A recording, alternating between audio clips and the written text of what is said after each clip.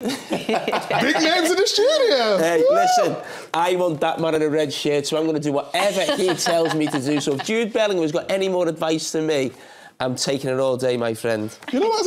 You sound quite desperate right now. For Jude Bellingham? Yeah. I am. We are!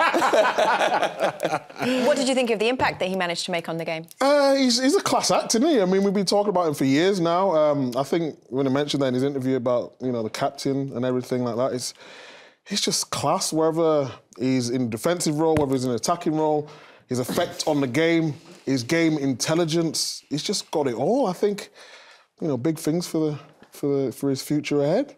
I mean, the thing I like from the interview, I mean, that's the only accent I've never heard you do. A Brummie? Yeah. Why are you looking at me? Come on! Come on, you do all the different languages. I just said I really like it. I find it really attractive, actually. You like that?